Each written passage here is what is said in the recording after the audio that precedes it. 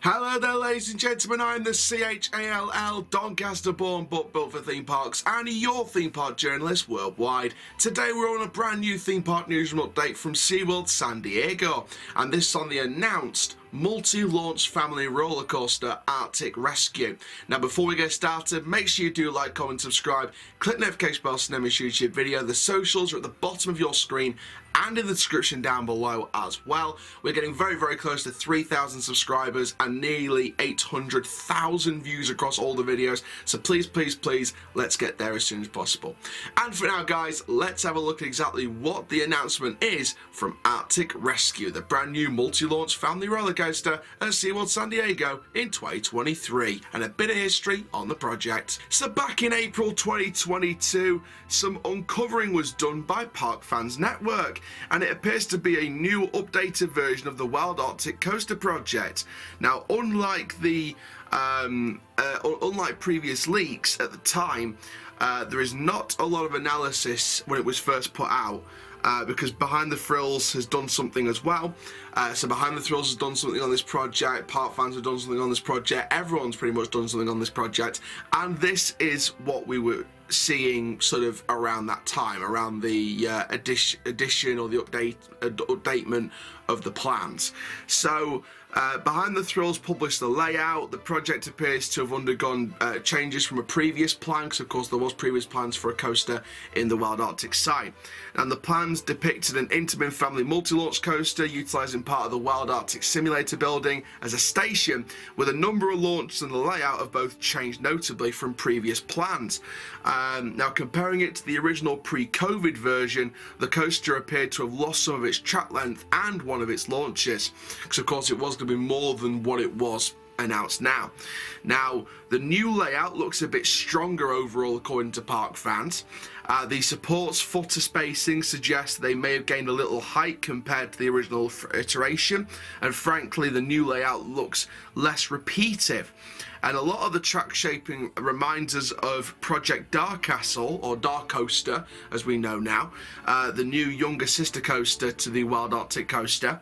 And of course track shaping, like I say, it looks it looks slightly different to before.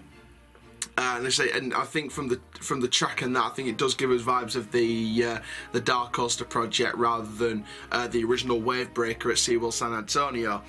Now this could be a very nice project. Now of course those original plans were what started this thing. We had the pre-COVID plans when there was one more launch and a bit more track length to it, but the newer updated ones back in April were less track length, one less launch, but looks a bit stronger in experience. And then we got the official announcement over the last 24 hours of Arctic Rescue, the fastest and longest straddle coaster on the West Coast, which first of all confirms the alteration in track shaping to similarize it to Dark Coaster Escape the Storm rather than Wave Breaker. So it is going to use the newer trains that we're seeing on the new Dark Coaster roller coaster project at Busch Gardens Williamsburg for next year.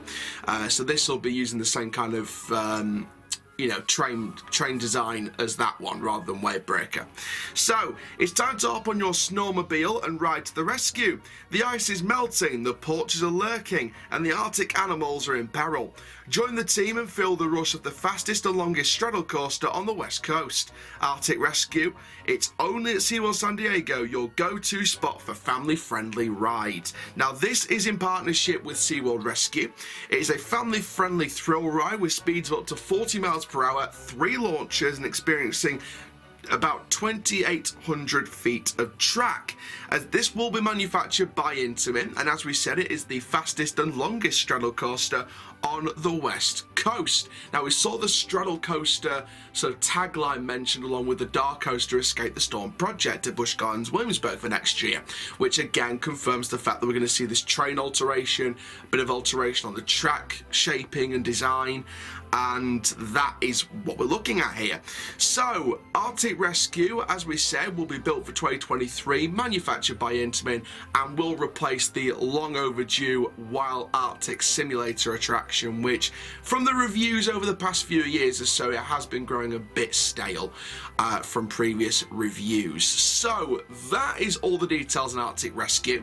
Now I'm going to share my thoughts on the project. Is this what the park needed? First of all, absolutely yes. A multi-launch family thrill roller coaster is exactly the kind of investment I would want to see at SeaWorld San Diego. It completes the coaster lineup very, very well, and I think it's a great addition to the park.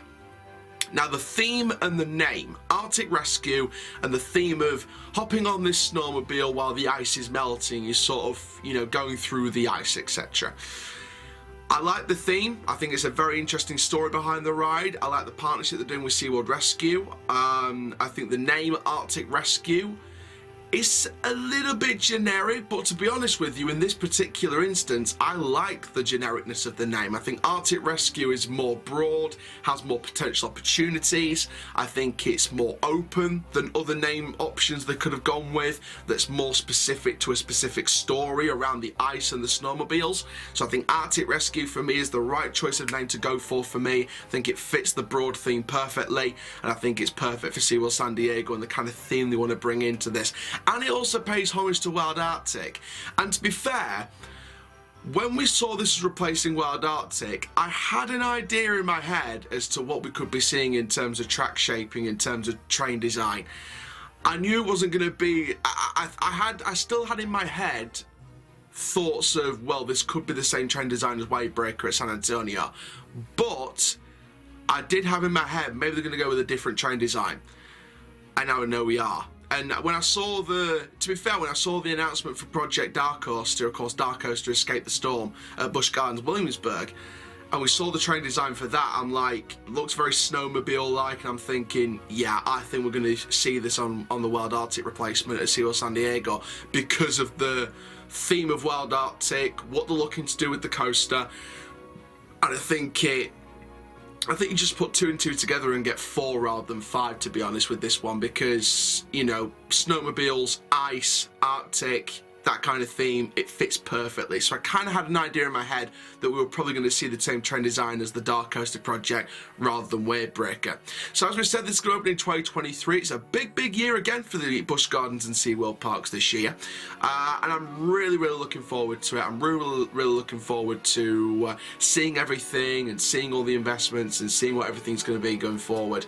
And SeaWorld San Diego is doing a wonderful job with this project. So that is the end of this video on Arctic Rescue at SeaWorld San Diego. We've got one more to go from SeaWorld San Antonio on Catapult Falls, so stay tuned for that one. But for now, guys, I am the CHALL, Doncaster born but built for theme parks. Keep living the coaster life, and I'll see you guys in the next video very, very soon. Please like, comment, subscribe. Please use the social media links at the bottom of the screen and in the description down below. Have an Arctic-tastic day. Thank you very much.